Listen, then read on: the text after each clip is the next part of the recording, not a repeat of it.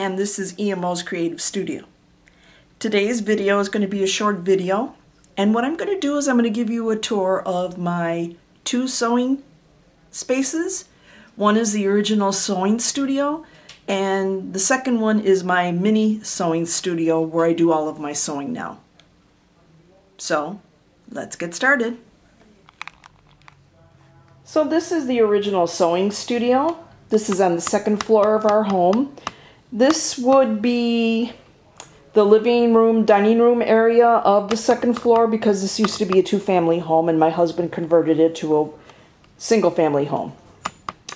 So these are the windows that face south, I believe, and there you can see our tables and cabinets where I have all of my items. Right now this is more of a storage area than a sewing studio because I had to move downstairs to the first floor.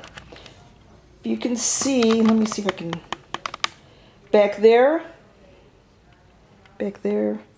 against the wall right there is something called a design wall. And what it is a piece of flannel that you can get or a piece of fleece you can get. I actually spent the money and bought an actual gridded design wall where you can put your blocks up and you can see how you're going to put together your blocks. The block that's up there right now is called a card trick, a very difficult and very tedious block to make. I cut all the fabric. I have all the fabric cut out to make a quilt the size, queen size, I believe, either full or queen size. And by the time I got around to the 5th or 6th block, I was already tired of making it. I eventually will go back to doing it because, like I said, for me it's very tedious. I want to hurry up and get everything done. So this is the second floor. This is the original sewing studio for me.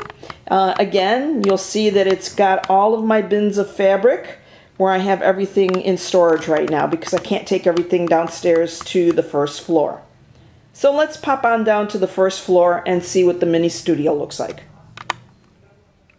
So now we are here at the mini studio, and this sewing studio is in 1/4 of my bedroom. I was lucky enough that my husband said, sure, go ahead, make your sewing space down here. You're done on the first floor. If I need you for anything, you'll be able to come out to see me when I'm out in the garage rather than having you run down the stairs. I have difficulty with stairs.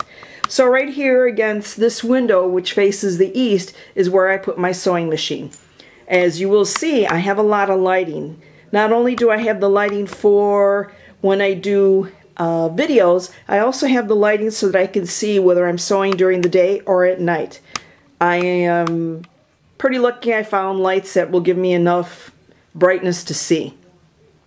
This is the third machine that I'm going to be putting on this table.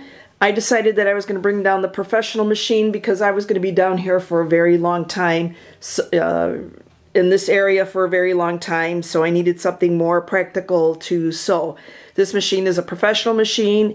It goes faster. The only thing that I don't like about this machine is that it only has one stitch, which is a straight stitch. If I want to do a zigzag, I'll have to pull out my other machines. The machine is on a sewing pad, which I've shown you in a previous video. It's on a makeup table. In the corner is a regular picnic table that I've converted to my cutting table ironing space.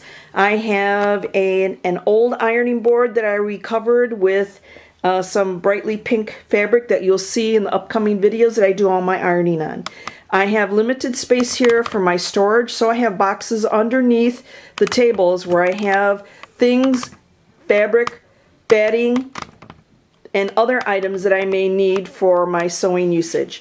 You can see right here I use a chair that I can swivel from one section to the other when I'm doing my sewing. I do have a shelf in the closet that I have another bin where I have some fabric. As you saw upstairs, I can't be bringing everything down because this whole bedroom would be taken over.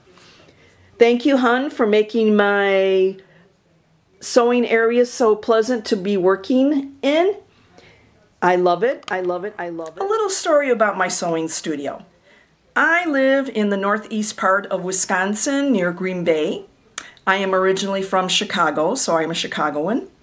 I moved to Wisconsin because I got married and my husband had a home here in Wisconsin, a large two-family home that he converted to a single-family home. There are 2 floors. The second floor in the living room, dining room area is where he put my sewing studio. We set up the tables, he made me an ironing board. It was just wonderful. Unfortunately, a couple of things happened that had me move down to the first floor so it could be a little bit more convenient, that if he called me to help him do something, I'd be able to come out quicker and not fall down the stairs because I have difficulty going up and down stairs. So, the little sewing studio down here on the first floor is sufficient for me. I love it. Everything is close and personal. I can look out the window if I want. I can hear everything that's going on. I just love it. So thanks, hon, for making me my little studio. Love it, love it, love it. Okay, my name is Liz. This is EMO's Creative Studio, now that you know what it looks like. Happy quilting, happy sewing. Like, subscribe, let your friends know about my videos. We'll talk to you soon. Take care. Bye.